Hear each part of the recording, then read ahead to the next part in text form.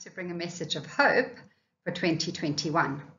Last year, a lot of us felt disappointment, which is the opposite of hope.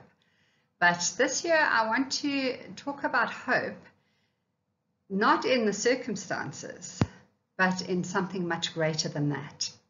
So I was reading a magazine in the holidays, and an article was there that said, "Lockdown made me do," and then it listed a few things. Someone wrote a novel, someone got engaged, someone finally dealt with their depression. But I wanted to issue a challenge of lockdown made me do to our school community and anyone listening today. And the challenge is this: lockdown made me interactively know God. It made me trust Him here and now. In other words, lockdown made me real with God. That type of interactive knowing God enlarges our hope, and enlarged hope gives us emotional energy to face the present situation. So that is my challenge, being real with God for 2021. There was a man called Viktor Frankl, who was a Jewish psychiatrist in the concentration camps in World War II. He was in Auschwitz, and he said prisoners lost courage and disappointment overcame them. And this had a dangerous influence on their powers of resistance, and a great number of them died.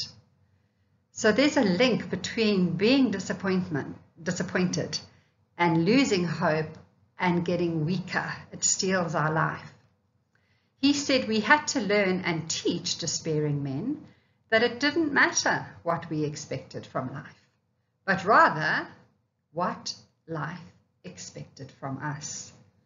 What does life expect from you? What does God expect from you? Do you know? There's a quote by John Mark Comer that says, "Disappointment is a signal in our bodies that we have put our hope in the wrong things." When we feel that feeling of disappointment, we must ask ourselves, where did I put my hope? It was the wrong place to put it. It didn't come through for me. So some of us put that hope in riches or upward mobility, and we think we'll get more and more as each year goes by. But this year, as we've certainly seen, economic repercussions for every business and everyone, so that it's not a certain thing to put your trust in. Some people put their trust in themselves, their own good works, secular humanism and altruism, doing good. But we still have gender-based violence. We still have racism in every country. And we still have slavery. Do you know that? There's about 30 million slaves today, and it's mainly women and children. So we cannot save ourselves. We cannot change people's hearts ourselves, but Jesus can. The third thing we put our hope in is things like people or government policy or vaccines, which may or may not be certain things to put your hope in. People always will eventually let us down because they're human and they're broken and circumstances change. It's not a reliable thing to put your hope in people or things.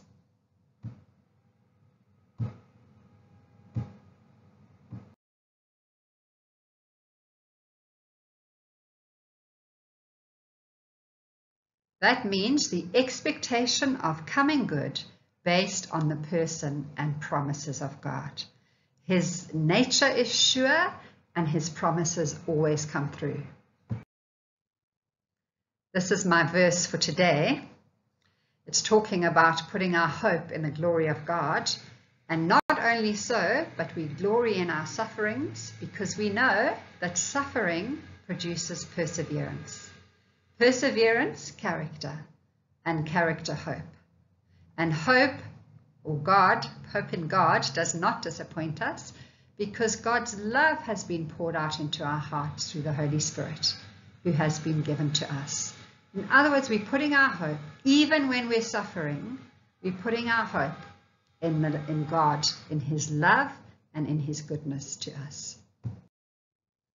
Let me tell you why we can put our hope in God. Firstly, the certainty of his nature. God is first described as a God of compassion in Exodus 34. He is a compassionate and gracious God. He is slow to anger, abounding in steadfast love. He punishes rebellion, wickedness, and sin. Thank goodness he does that. We can't handle that stuff. So he's someone who's just, totally just, because he knows all the facts. Never mind the fact he never lies. He's omnipresent and omnipowerful. We can trust that type of nature.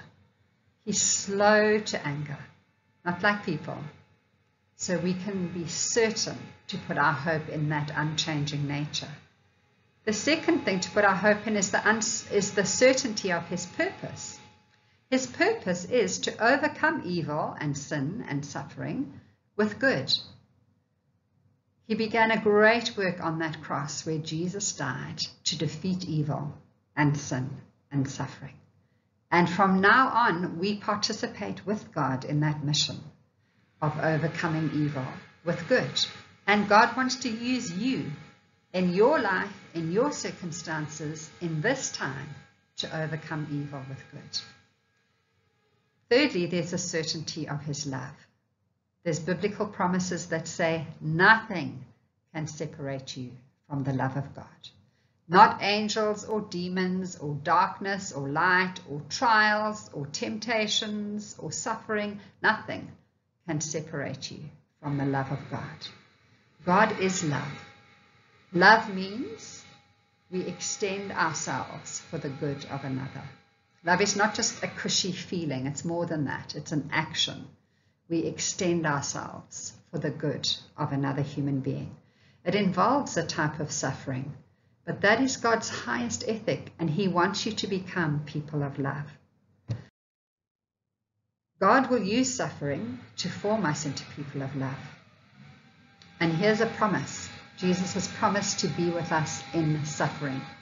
You know, the great preacher John Wesley, a few centuries ago, saw amazing power in his preaching. He saw people healed. He saw miracles. But when he was dying on his deathbed, even though he'd seen all these things, he said, best of all, God is with me right here, right now. And that is God's promise to us. Life is full of the goodness of God.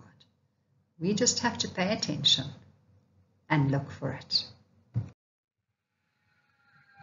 There's a wonderful poem by Sidney Lanier that goes like this. As the marsh hen secretly builds on the watery sod, behold, I will build me a nest on the greatness of God. Where are you building your nest? You can't build it on circumstances.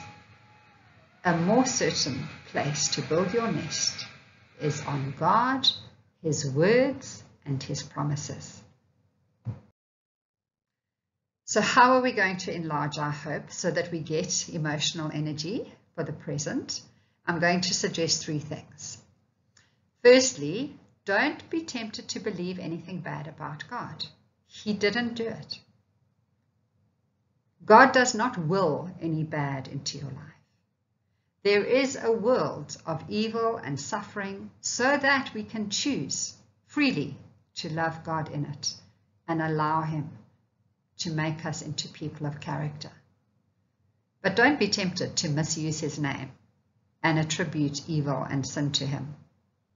That's not who he is. Secondly, make time to receive his love. If we're always rushing about tight-hearted and busy, we're not going to receive his love. We need to have time to open and receive his love so that we can give it to others. That is a spiritual discipline of sitting in his presence and receiving from him. And thirdly, pray.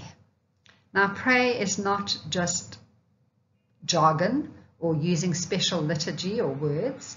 Prayer is talking to God about what you and he are doing together right now. So start talking to God. Be real with him. Take off the masks and tell him how you really, really feel. He can cope with your sadness. He can cope with your anger.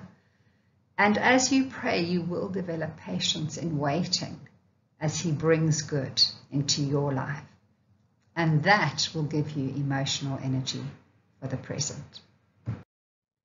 So now I'm going to close with this blessing.